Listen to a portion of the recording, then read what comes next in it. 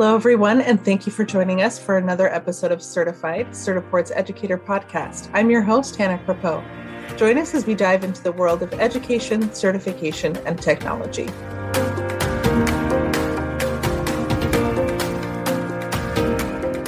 Hello, everyone, and thank you so much for joining us for another episode of Certified, Certiport's Educator Podcast. We're continuing our series with our certified ambassadors, and we're lucky today to be joined by Miss Patty Eckelman. Patty, thank you so much for being here with us. Absolutely. All right, Patty. So for those who weren't able to meet you at Certified and who want to know a little bit more about you, why don't you tell us a little bit about yourself and your teaching experience?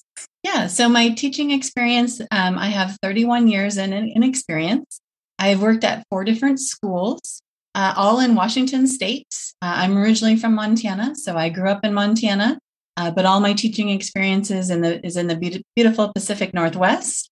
I have taught at 3 high schools and 1 junior high school. Business education is my area, and I've taught all of the business classes, but I really have focused these last several years of fine-tuning and really emphasizing the industry certification for Microsoft and accounting. So those are my 2 important babies that I teach right now. And tell us a little bit about, it sounds like you've taught in junior high, but I know now you teach in high school. Tell us about the types of students that you work with. In junior high, so I taught 3 years at a junior high. It was my 2nd, 3rd, and 4th years teaching. And I taught mainly keyboarding and computer applications. And in reflection, the kids that I work with, there was grades 7, 8, and 9, had a ton of enthusiasm, high energy. It started super early in the morning. I think our junior highs started at 7:35 in the morning. And so It's just super early. And I felt like the kids, although they were fantastic, I just felt that the higher level kids were more of my speed, more of the maturity. And I really felt for CTE, career and technical education, I can really relate to the kids that are a little bit more mature, a little bit more dedicated, a little bit more focused. And a little more serious, even though I have a fun personality. I think the middle school, junior high was just exhausting. So hats off to all of the junior high, middle school teachers. I admire them tremendously. But I can't even imagine how just emotionally exhausting that would be. And so tell us then, you worked and you transitioned out of junior high and middle school, and now you work with high school students. Tell us a little bit about the students that you teach over the last, over 20 years, right? That you've been working with for the last couple of decades. Yes. So the high school kids that I work with are every single student. I'm an elective class, so my kids are choosing to take my class, or the parents are saying, hey, you need to take this class before you graduate. So not all of them are excited to be there with me. But I think once I get them into my class, I have my seniors saying, where have you been? Has this class always been here? And why didn't I not know about it? And so, when working with all high school kids, and that's my kids that are planning on going straight into work, my kids that are going into college, my kids that are going into military, I have students that are on 504 plans, special ed plans, IEP plans. I think probably the luckiest person in the world to have such a diverse group of students to work with, because, every single kid brings a different challenge, not only for the teacher, but I create challenges and goals for each one of my students. And so that just, I think, makes part of the, never a dull moment every single day teaching in the high school. And to your point, I know, especially in high school, so I feel lucky enough to interact on a fairly regular basis with some of the local young people in my community, ages about 15 to 17, so around the same age that you teach. And you never know what you're going to get with a high school student. Some of them are so passionate and excited and engaged, and then some of them are just, you have no idea what's going on behind closed doors.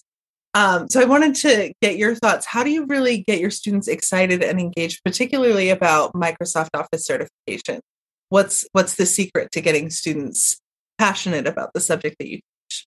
No, absolutely. And, I think you're right. I think it's making connections with kids, letting them know that we're all human. We all make mistakes. We all need to set goals. We all have baggage. We have financial challenges. We're all in the same boat, so to speak. And I keep saying, join my boat. We'll go places. So when you look at motivating kids for certification or for competition, the first thing I do is I take them right out to the websites. So I am in a computer lab.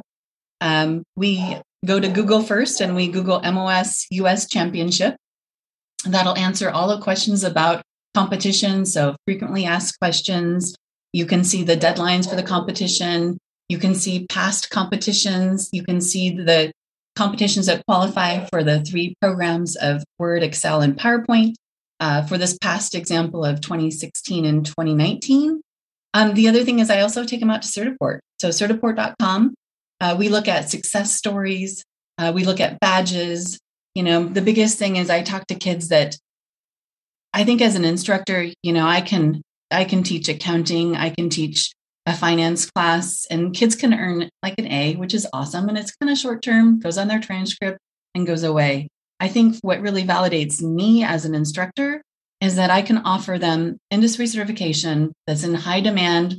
Education is pushing the schools to go for industry certification, where kids can list this on their resume, job application scholarships. It's recognized worldwide. It can be used in the trade, military, college, workplace.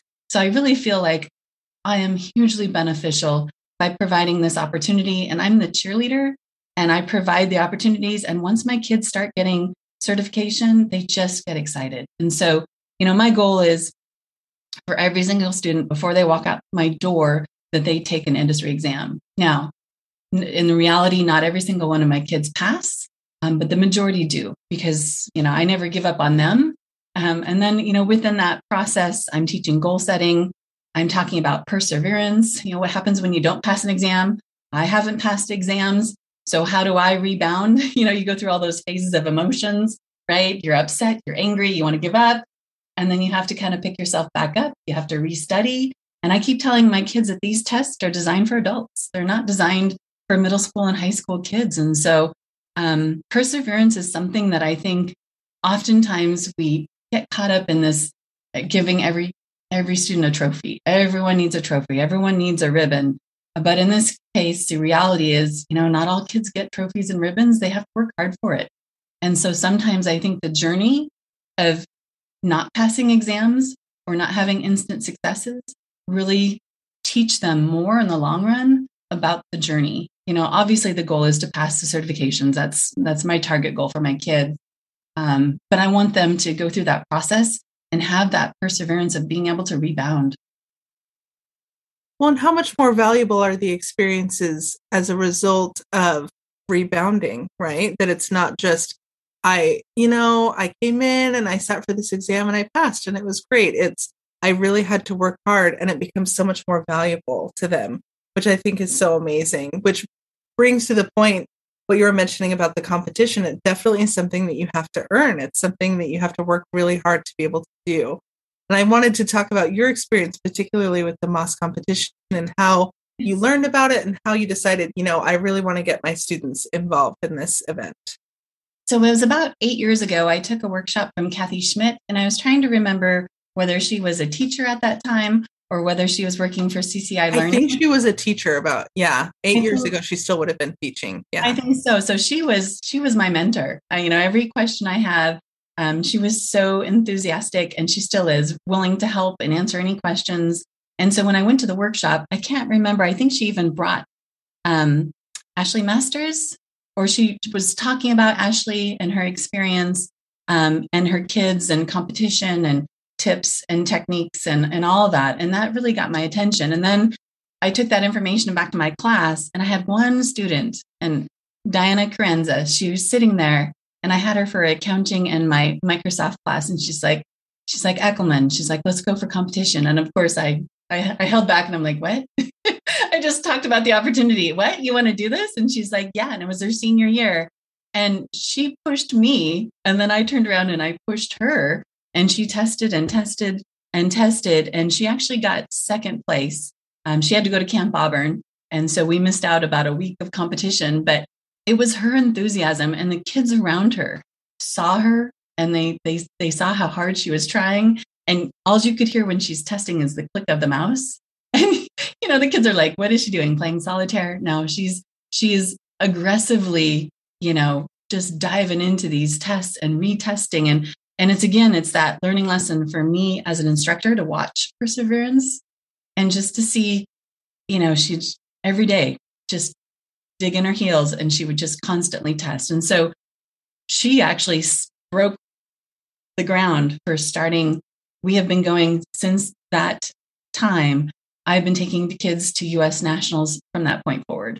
And I've actually had taken 2 students to world competition. And quite honestly, I never thought in my wildest dreams that I ever would take a student to world, because, that's like the icing on the cake. That's the cream of the crop. And to have the privilege to take 2 students twice is just a true honor. Well, and I feel like you've mentioned this briefly, but I know Washington in particular is such a competitive state. You guys have really, I think the state has such an amazing vision for certification, which is so powerful. But on the flip side of that, it makes it really hard for students, and this could be said for several other states as well, makes it really hard for students to be able to get that top score and get that invitation to compete at the US National Championship. So what do you do to help your students earn those top scores? I know you talked about students testing multiple times, but I know there's other things that go into that. So what are the things that you do to help your students get the scores that they need to be able to come and compete? Yeah, so absolutely. Auburn, Washington is right in the backyard of Microsoft. And so I always get in trouble when I start talking to other teachers about the time. So I can't talk about the times of my kids, but I can tell you that my kids work tremendously hard at trimming their time, not only to have a perfection score, but to trim down to their fastest time. And so the first thing I do with my kids is we literally kind of have an informal agreement. It takes dedication, commitment, perseverance. It takes time, away from my curriculum to a degree, because I have kids testing on the side while I'm teaching my classes. And they might come in before school or after school or during lunch. But I really have them make a commitment to the process of testing and have that perseverance kind of for the long haul. And there's 2 windows of opportunities for competition. There's the fall and then there's the spring. So I really try to jump on the fall just because then I can start planning for accommodations, for the expenses. So I know what's kind of coming down the road. So I can really kind of have a budget and plan.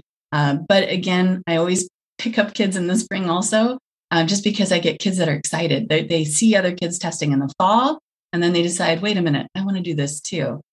So the first focus is accuracy for my kids. Once they make a commitment, we both decide, I'm like, can I travel with a student?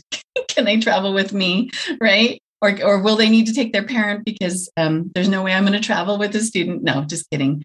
But that's the first thing, is just the dedication and commitment. It's, it's like any sportive activity or sport, we're in it for the season. We're in it for, in this case, the finals, the finales, which hopefully will be, US nationals. And then ideally dream world would be to go to world. And so that's, I think, the biggest thing is the dedication, the commitment. Do my students have perseverance? Are they in it for the long haul? Or is it, sometimes high school kids, they applied for a job, they get a job and they're in it for like a week or 2 and then they're done. So it's like, wait a minute. No, this is a commitment. So once I get my kids to commit and to try, I always ask them to do their best. Then I support them. And then they first take their tests and they go for accuracy. Once a student passes a Microsoft exam, they can take it again and again. So it's not like they have to wait another day, or if they fail, they have to skip 24 hours. Literally, once they pass a Microsoft exam, game on, the next second they can launch it again. So again and again and again. So I'll have my students, depending upon their time, they literally will test, sometimes 20 to 30 times a day, just depending upon, how fast they've trimmed their time.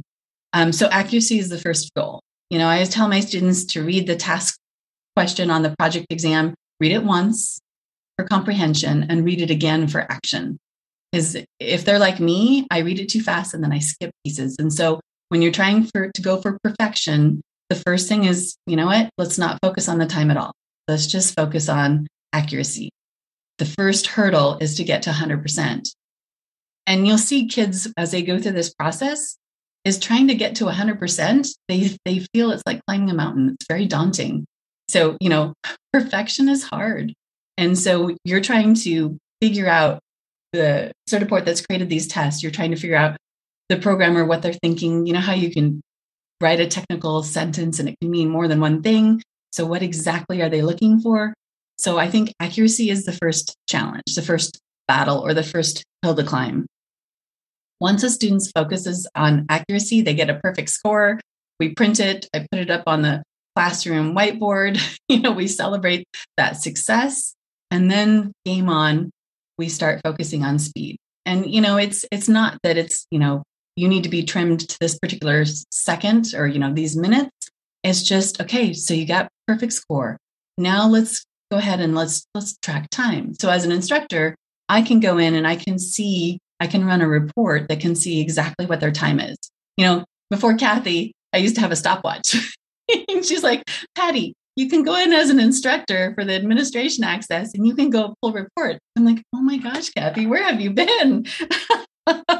So when you learn tips like that from networking, oh my goodness, it's just a time saver because, I'm distracted on my stopwatch.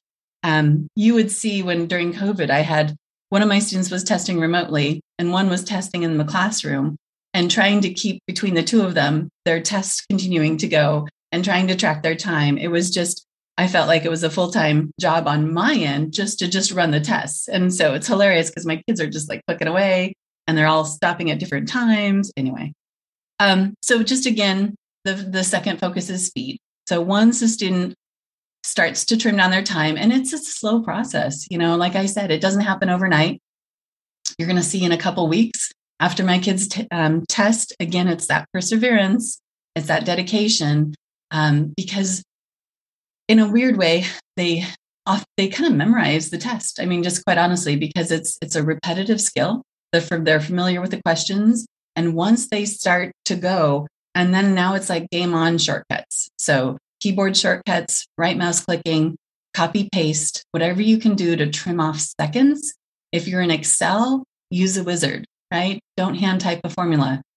So knowing those types of quick shortcuts is going to shave off seconds. And, if you're like a swimmer and you're talking about trimming your time, every single thing you can do to kind of pivot to trim off time in the end is going to make a difference between whether you qualify for the state championship. And that's going to be a big deal. The other thing I have my kids do is Google. So they jump to YouTube. We watch Brendan Sinclair. And it's funny because I talk to other teachers. They're like, Brendan Sinclair too. I'm like, yeah, because I YouTubed. I just did a search and he has tips and techniques about, certification. And so I'm like, thank you. I don't even know you, Brendan, but thank you so much because my kids are like, who's that? I'm like, yeah, that's a person on YouTube you need to get to know because his tips and his, polishing skills and what to expect, it has been just an awesome resource. The other thing is I just have kids go through the entire ribbons and launching boxes just to see what's where. It's just about familiarity. And so when my kids qualify for Washington State Championship, then it's like the fine details of again, what is most commonly used in business. So they search it. As far as Microsoft Office products, we're trying to anticipate what's going to be on the next new test format that none of the kids have seen before. So we're trying to find those unique instances of how businesses might use that software and what would, for example, a company like Certiport be asking about. So I feel like there's a lot that I wanted to make sure we covered there. I feel like you've been doing this for long enough that you have the whole process so polished. I did just want to say for our listeners who are coming from different states, Washington is such a unique testing environment. And Patty has polished a whole system and has a really competitive environment that she's working from.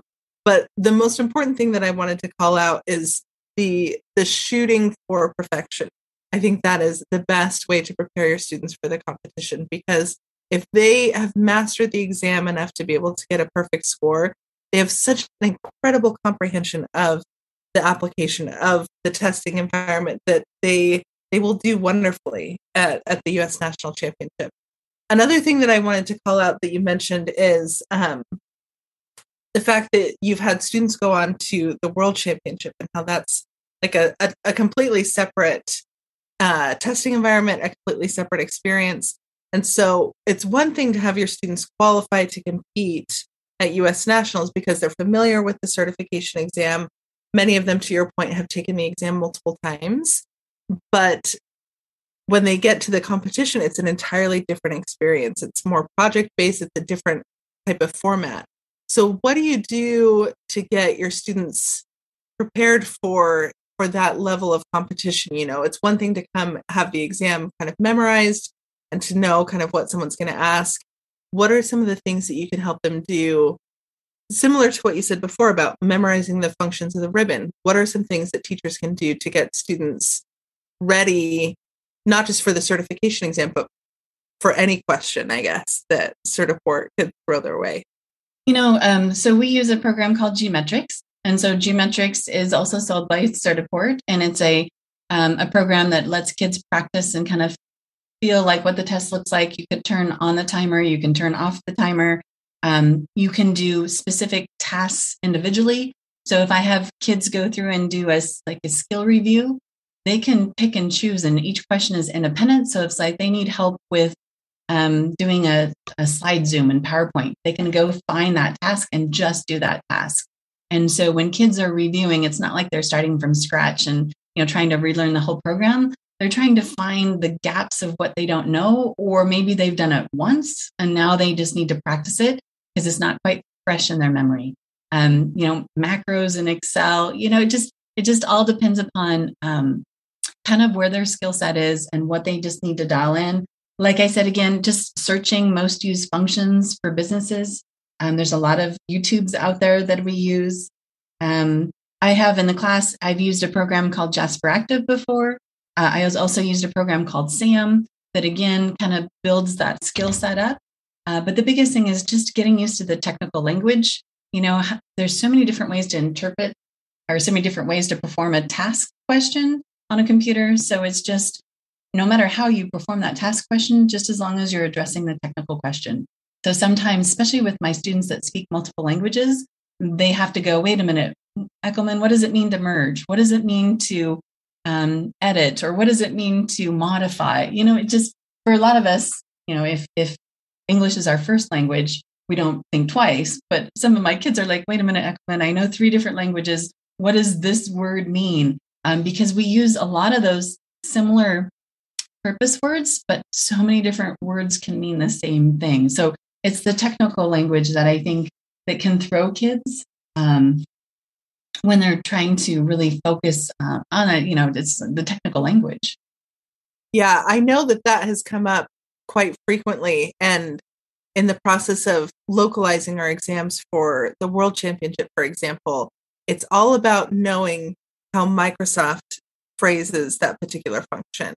So being able to not just know what it does, but know the nomenclature, I think that's super important, because when you're going to the exam, the certification and at the competition will use the verbiage that is used by Microsoft to describe that particular function. So if you've been calling it the snip and clip feature, and you know what I mean? If it's not what Microsoft has called it before, then it's going to be hard for you to be able to perform well on the exam, because even if you know how to do it, if you don't know what it's called, you're not going to be able to bring that forward come game time, which I think is super important. Yeah. And just using your resources. So for example, using your notepad to copy and paste text. Mm-hmm. My kids were just mentioning, when you walk into the competition, just breathe, right? Just know that you've already had success. You're a champion. But when you walk in, you just kind of walk in just with an open mind and just knowing that you have that confidence. And that's my biggest thing, is just to really talk to my kids that they already know what they're doing. Now it's just a matter of sitting in the environment, because, again, not everyone loves a test environment, me in particular. But it's just walking in and, I was talking with Kathy Schmidt before about kids competing, and you see kids walking out of competitions where they couldn't find files and, tears are running down their face. And it's hard to see those kids in that situation because, if they had longer time, then they could eventually find it. But when you are in that testing environment and obviously the quality is important and then the time is second important, then those kids are like starting to just panic. And, anxiety is definitely, especially over the last couple of years for pandemic, has definitely risen to the top of a conversation where kids, it triggers a lot of things for kids. So, yeah. Well, I'm just so impressed in thinking about all of the soft skills. I mean, I almost hate calling them that because I feel like they're almost more important than some of the other. But the soft skills that come along with preparing for these types of things, talking about perseverance and dedication and mindfulness is such a huge part of it because you have these students who have worked all year or, all semester to be able to master this technology, but it's being able to calm yourself enough to be able to bring that to your recollection because it might not be something that you've done recently, but being able to perform in the moment when you need it requires a sense of peace and calm that I think some students aren't able to bring to themselves in the moment of taking an exam. So if you're going to be competing on a world stage or a national stage like this, I think you really do need that level of maturity to be able to say, you know what, I can do this. And I know that I've learned it. I just need to be able to think through critically what's kind of being asked of me in the moment. Yeah. And just more for me, the sentimental. I've had kids. So my current senior who just graduated, Alejandro, he competed 3 years. 1 year it was canceled because of COVID. But his freshman year, it was the first time he'd ever flown, ever in his life. And so, from a teacher's point of view, it's like, okay, so now I need to get him ready for the process of flying, what to say, what to do, how to pack, what you can't pack in your suitcase. And here's the process that we go through. And then it's what to wear for the competition. I've had students in the past where they have nothing. So financially for them to dress up, so I've called on, my mom and other businesses to donate to create outfits for our kids. All of the time at the competition is very casual, but the part of dressing up, that's a skill set for kids to even get to that point where you're representing yourself. It's like a job interview. What do you wear? How do you act? How do you polish yourself so that you are marketing your best self? And it's the experience that you get a chance to see. Alejandro, his freshman year was super quiet, super shy. I remember walking up to him and I'm like, hey, you should go for competition because you're so fast in class. I'm like, you should think about competition. He's like, maybe. And so after a couple of days later, he's like, oh, Eckelman, I think I want to try with what you were talking about. And this last year, he was the one that, again, he's blossomed from being so quiet and shy.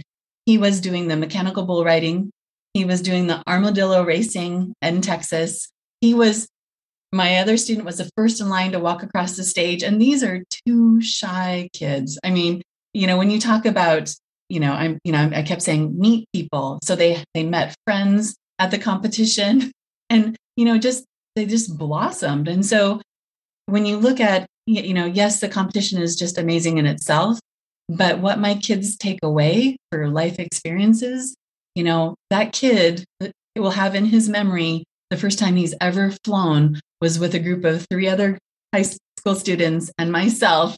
And he was the only male student going. And, the 4 of us, made him, at that time it was Orlando. So we went to Animal Kingdom and made him do several rides that he probably didn't want to do. And just really have a chance to really work with kids on a whole different level. It's just my kids that I take to competition are just like family. They'll keep in touch with me, send me emails down the road, and just always have that kind of forever connection where we have these great memories.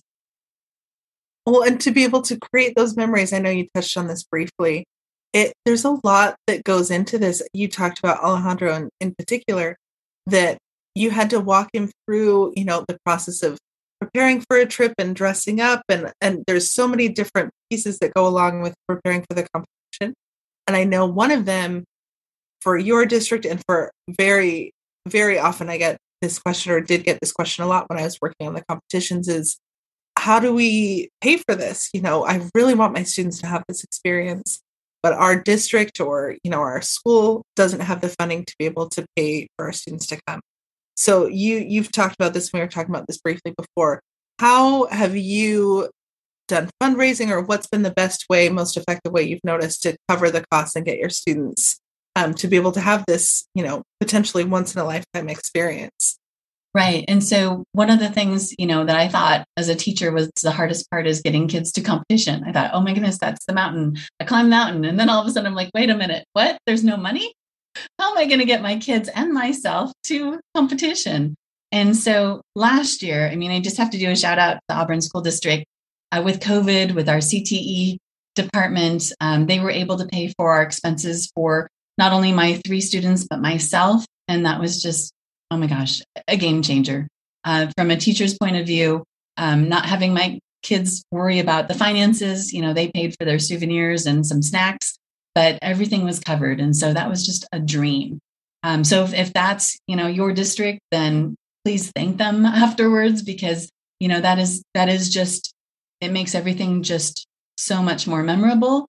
But what I've had to do in the past is I've had to do fundraising, and I don't know about other teachers, but fundraising is hard. I haven't had a chance to sell wrapping paper or candy because it's competitive, and then you have to get approval, and then you run into the health situation where you can't sell candy so it gets complicated. But look for grants. Sometimes your school might have a local community grant for kids. The biggest thing that I push for is our booster auction. So we have a high school booster auction. It's held in the spring, but it's kind of a planned process right as soon as school starts. So we get donations, and it could be making a survival basket for college kids and putting notepads and highlighters and blankets and bundling them up as a basket. And then at the booster auction, then it gets sold, and then a percentage of the sales goes back to my students and myself to help pay for expenses. So that's for myself and my students, that's probably the easiest, but it's hitting the pavement, and it's going around to local businesses, asking them if they can donate to these baskets. And, we try to get as many baskets as we can. We decorate them up. We talk about competition. So when, the parents and support people are sitting down at the auction, they can get some history about certification and where their money is going, and why is it, helping these students with competition. The other thing is Kathy Schmidt gave me the idea of business donations, where you can write a letter or take the letters in, or have the students go and ask for donations to support them in their competition experience. But you're right. I think the second hurdle is the expense, because like the competition that I went to last in Dallas, Texas, I took 3 students and myself, and it definitely, was about a $7,500 expense. And so that's a lot of money.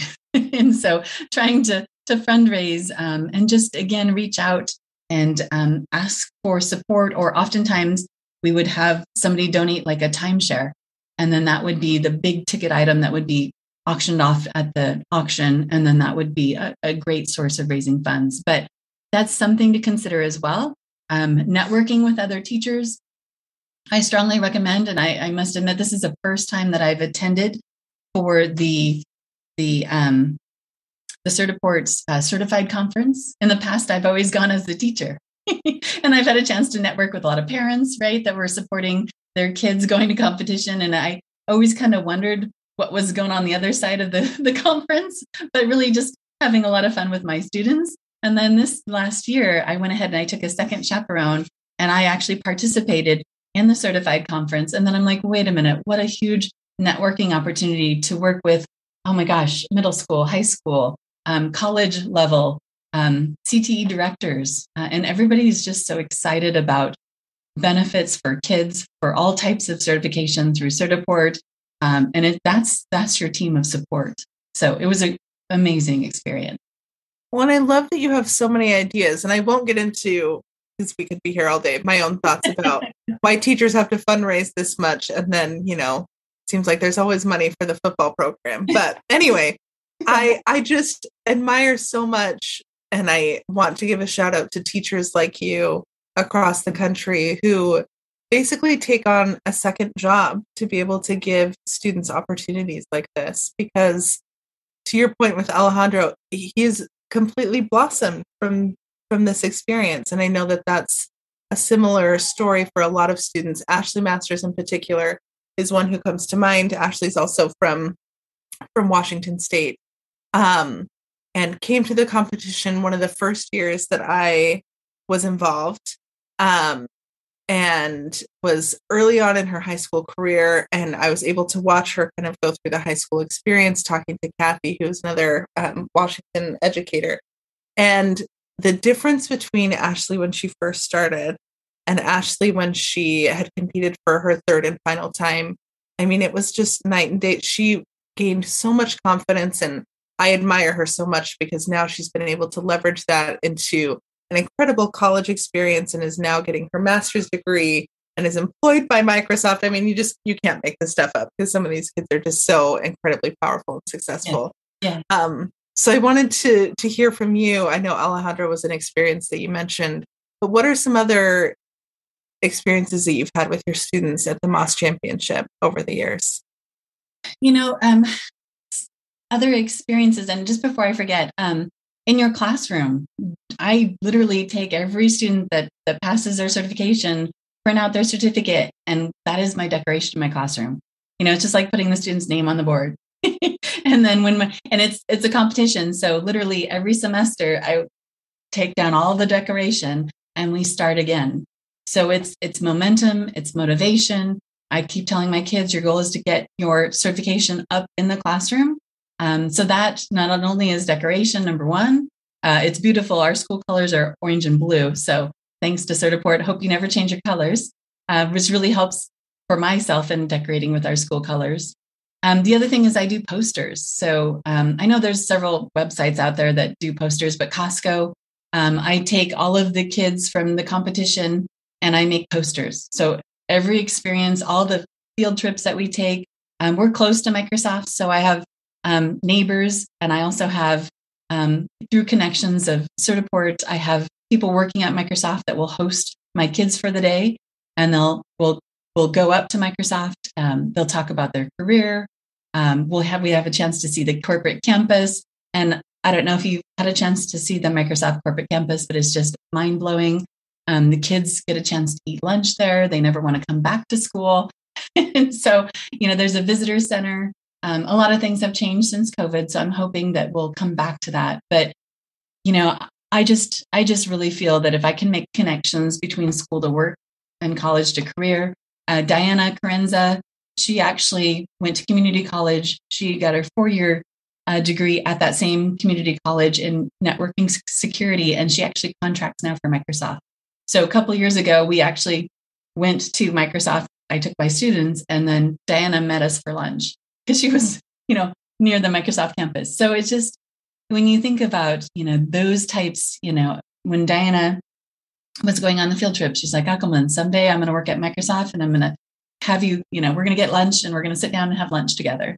I'm like, yes, we will. And I'm going to hold you to it. And then you're going to host a group of kids, So it's that kind of experience. And my two sisters, I had Nee and Lynn that were competing a couple years ago in Atlanta, Georgia. And it was Nee that literally started, she qualified in the fall. And Lynn qualified in the fall. And Nee was her older sister saying, I want to go to competition. And I go, well, if you want to go to competition, then you need to compete. I just can't randomly take you as a student. And so in the spring, I made Nee compete. She's like, what? Well, what I didn't realize is I had them compete in the same program. So we got to Atlanta, Georgia. They're walking in to test. And of course, they're testing against each other, right? And so as a teacher, I'm like torn down the middle going, what have I done? And then the rolling joke is, not a joke, but Lynn ended up winning. And so, the fun thing though is Nee is such a supportive sister, and no matter how it would have turned out, they would have supported each other either way. And we actually went to World. All three of us went to World competition, and Lynn went to World. Nee was the chaperone, and then our school district paid my way to go. So all three of us, we had that experience in Atlanta. And then we had the experience of all three of us going together for World. And so, and those two sisters, they still keep in touch with me. They email me. During COVID, it was hard because they finished their 2-year community college, and now they're in 4 years college. And so, again, just having those long-term relationships that they just have really had the chance to have maturity through competition. They've had a chance to work with a teacher on kind of a different level. We talk about setting goals and organizing and packing and what are you going to wear? What are you going to bring? How are we going to financially pay for this? And so they actually had to do a presentation in front of a small board in our school district. And I told my CT director, I said, these ladies are super nervous. English is not their first language. And you're going to make them get up and do a presentation about competition. And they said, yes. And I said, well, okay, so give them some grace. But they totally rose to the occasion, and, they didn't want to do it, but they did it. And again, I think it makes them more of a well-rounded person for that experience. Not that they loved it at the time, but it was like, I kept telling my CT director, I'm like, well, wait a minute, this is not fair. You're asking them to, do a presentation and they're not comfortable, and, basically don't make them do it. I'll do the presentation for them. And he's like, no, we want to hear from the students. So I'm like, yay. But again, I think that which doesn't push us, challenge us, doesn't make you stronger. So sometimes it's uncomfortable. And I love what you said, that they rose to the occasion. And that's, I think, more than anything, what I see out of the students, in particular, those who are able to come to the competition, is how we don't give these young people enough credit. I mean, they just have amazing capabilities and amazing dedication and perseverance that I don't think a lot of times we give this generation credit for. And it's wonderful to be able to see that perseverance and see just how powerful these kids really are. And I admire so much teachers like you and the work that you do, because I know that it's all of you guys running around behind the scenes, pushing them and giving them this opportunity. And so to that point, I wanted to ask, what advice would you give to other educators? I know that every teacher who's ever been able to come to Certified and has watched the award ceremony, they just say, oh, gosh, I want to give my kids this opportunity. So what advice would you give to these listeners who are saying, I want to bring Patty Eckelman energy into my classroom? What do I do to get my students to the MOS Championship? I think it's the kids that motivate me, and it's the starting point. As a starting teacher, starting certification, I would network, I'd reach out to me. And how do you get that enthusiasm? It's through the experience. It's through trying. Every time a student takes a Microsoft exam, they are participating in the competition. So some states actually have kids go to US Nationals where they've taken the test once and they've gotten a perfect score. And so just keep in mind, I'm Washington State, so the competition rigor is very high. And so I know what's going to be a qualified time to even be considered ongoing. And I know it's a perfect score. And I know that it's going to be a pretty darn fast time. And so with that, I keep telling my kids, we're going to set a goal. And so my kids, I said, you're going to set a goal eventually. I don't do it right away, but towards the end, when I know that the time's coming up for the deadline at 12 o'clock at midnight, I tell my kids, I'm like, okay, I need you to set a goal. It's not a goal that I have. I know it's a perfect score, but what time do you want to have that you've felt like you've tried your best and that you can live with that time? And when it's all said and done, you can sit back and go, you know what? I pushed myself to the best time I can do. And so I have my kids set that goal and they write it down. And it's funny because most of the time, when you write down a goal, you see it and then it becomes more obtainable and then they do it. So then it's like, okay, Eckelman, I did that. I got that time. Now what? And I'm like, well, you should be content. That's exactly where you wanted to be. Oh no, I'm going to take it a couple more times. That's how it is. But unless you take it in kind of baby bites, right? You don't sit down and go, okay, you're going to get your fastest time. You're going to get a perfect score and it's going to happen overnight. It's not.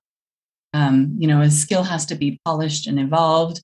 And kids are going to make mistakes. I don't know about you, but the faster I work, the faster I talk, the more mistakes I make.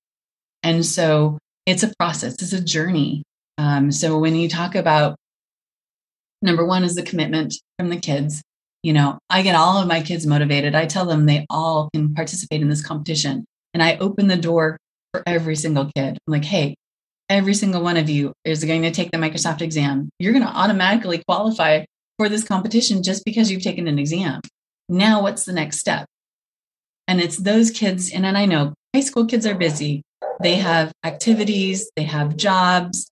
Some of them are taking multiple credits to recapture from maybe COVID, for not maybe doing the best their freshman year.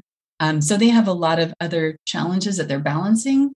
But I think for a lot of my kids, once they carve out a little bit of time, and whether they come before school or after school or during my class time, through their dedication and perseverance, we can actually literally set a path for success. And if they miss it, then, they got most likely second or third, or, they've really pushed it till they sit back and go, I've done my best. And that's what I ask for them. And ultimately that's what we want, right? And I just feel that opening the door, I love that word, opening the door to allow students to see, this is possible for you, is really what the competition is all about. It's being able to say, all of the students who come to this competition came because they earned a certification. So it's all about taking that first step, right? To learning the skills, to mastering them, and then just allowing them to see the possibilities that are in front of them. For some of these students, it's something that they just feel is completely outside of their capabilities, which is absolutely untrue. If they've earned the certification, it's open to them. And so I just think opening that door, you are the vision board, right? You're the teacher that can show them this is what's possible. And so, Patty, to you and to all of our educators who are involved in the MOS Championship and our other events and certification programs, I just want to say thank you for all of the work that you're doing. And it doesn't go unnoticed by us. And I know it doesn't go unnoticed by your students in your community, because there is a lot of value in the work you do. Oh, well, thank you so much. Like I said, it's the kids that lead the program. It's the teachers that are along for the ride, and it's networking with other instructors. It's company support with Certiport, that literally creates this whole team in support of kids. And so when you have that, and you can learn kind of the techniques, the software programs to use, the rigor that's expected, the financial piece that has to be organized. It's just about putting all the pieces of the puzzle together in order to have success. And I always, every single year, I'm always looking for that student or several students. I've taken anywhere from 1 to 4 kids to competition. And so I'm looking for those kids that are just going to give a little bit more extra.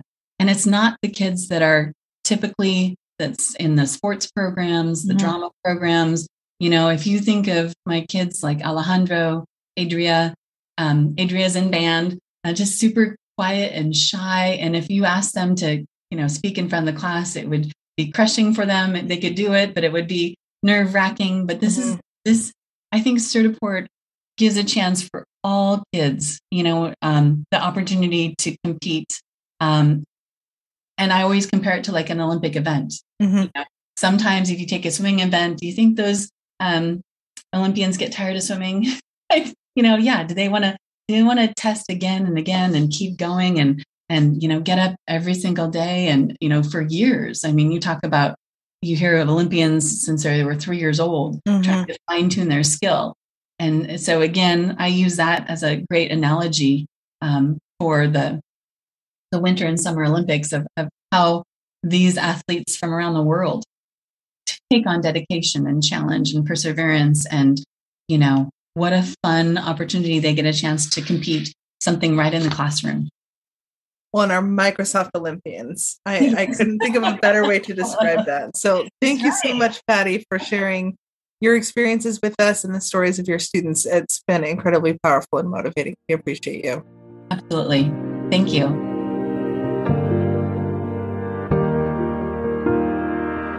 Thanks for listening to another episode of our podcast. We're so happy to have you as part of our certified community.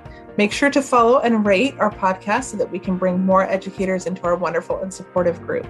We're also here to connect, so feel free to join us by visiting www.certified.certiport.com.